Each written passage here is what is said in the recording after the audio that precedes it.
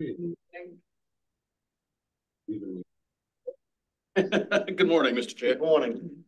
Welcome to the we're in March. Right. March meeting of the Finance Committee. Yes. First we only have Al and I, right? Sarah, we have a quorum. Yep, that's right. Which is a quorum. It's a 3-member committee. First up is the adoption of the February meeting of the board meeting. Remember, that was Valentine's Day. Yes, that's right. Can I get a motion, Al, please? So moved. And I'll second it. All in favor, aye. Aye. None opposed, no abstentions, so that motion carries. We have one matter on the agenda.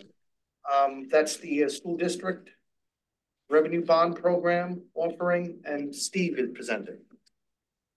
Yes. Right. Good morning. We do that. Do we have to do anything with the Finance Committee charter, or did we do that at the last meeting? I don't remember. I know it's in there. Yeah. But I don't get any cue about what I'm supposed to do with it. So the committee needs to confirm that they have reviewed it. We can do that either now or after the presentation, Mr. Chair, either way. But it's a committee review that's done on an annual basis. Staff has not recommended any changes. I didn't think we had to do anything. I didn't know we had to. We had to review and approve again. But do we approve it, Sarah, or do we simply? Yes, it's not full board review. It's just a committee review and confirmation that the committee concurs no changes are needed. Mr. Chairman, I move that we approve the Finance Committee charter as it appears in the record. Thank you. And I note there's no changes from the last. Thank you. Sure, no changes. Thank you very much. All in favor, aye. Aye. Aye. None opposed. That carries. Thanks very much, Al, for helping me through that one. And Steve is up. Thanks, Steve. No problem. All right. The Finance Committee is being asked to recommend the full board to adopt the necessary documents to authorize multiple series of school districts revenue bond financing program bonds in an amount not to exceed $1.5 billion to be sold through multiple negotiated offerings. Proceeds from this authorization may be used to refinance bond anticipation notes or bands of various New York State school districts, finance new money projects on behalf of various New York State school districts, and to refund bonds previously issued by DASNY through the school district's revenue bond financing program. School districts have the option of issuing their own general obligation bonds or participating in the pool program. When school districts issue their own general obligation bonds, they receive building aid based on a statewide average interest rate, which, if lower than the school district's actual cost of borrowing, can negatively impact the amount of building aid received by the school district for a project. When school districts issue through the DASNY pool, they receive building aid based on the actual rate achieved for the DASNY bond series. Therefore, the building aid a school district receives for a project financed through the DASNY pool more accurately reflects the school district's actual cost of borrowing. Since the first issuance under the program in 2002, DASNY has issued over $8.8 billion in bonds on behalf of 359 school districts across the state. Of the $8.8 billion, $6.6 billion was issued for band refinancing and new money projects. $2.2 billion was issued to refund prior DASNY school district revenue bond financing program bonds.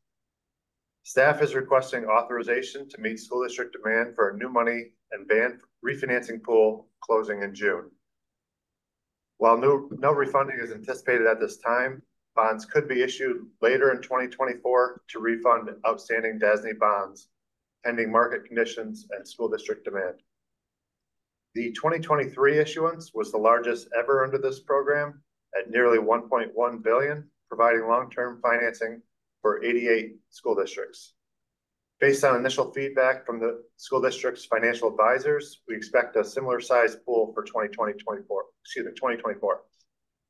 The structure and security features are the same as previous school district pools.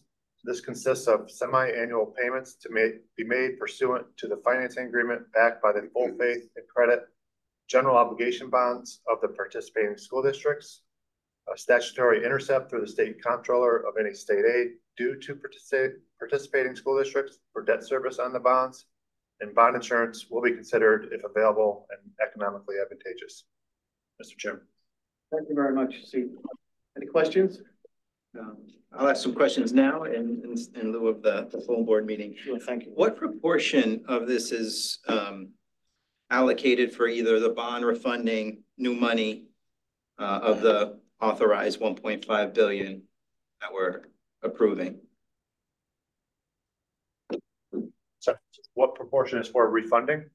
Yeah, is either the ban refunding, you say there's no expected, bond refunding, but how much of it is going to the ban and how much is going to new money? Yeah, it's predominantly all ban refinancing. There's a couple very small new money pieces, but I'd say nearly all of it is ban refinancing. Okay, so there's not a portion that you're gonna hold aside of the authorization for refunding. So three is predominantly the number for ban. So after we do the June pool, there may be, let's just throwing out numbers here, but if it were to be like 1.1 billion, we would still have 400 million of authorization that we could use for refunding later in the year if the school districts had demand for that. Right now, we're not anticipating that. But if there was refunding later in the year and we didn't have enough authorization, we would have to return to the board for additional authorization. Didn't we do that last year? Didn't we come back? There was no refunding last year, right, Dave?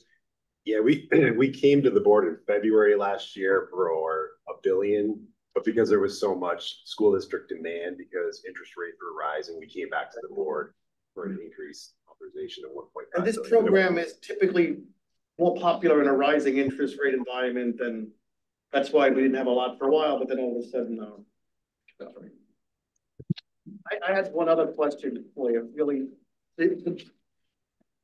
The way these operate, right? The school boards, do they authorize or do they have to go to the voters for an approval? I forget. Yeah, every project needs to be approved by the voters of the district, and then also SCD. Any other questions? None here. Thank you. Hearing none, can I get a motion to recommend approval of this offering at the board meeting that'll happen in a few minutes? So thanks very much. I'll second it. All in favor, aye. None opposed, no abstentions. That motion carries. I believe that concludes finance, unless anyone has any questions or concerns.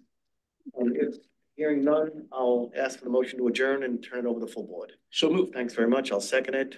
None opposed, that carries. Thanks very much. We're done. Thanks, Sarah. Right. And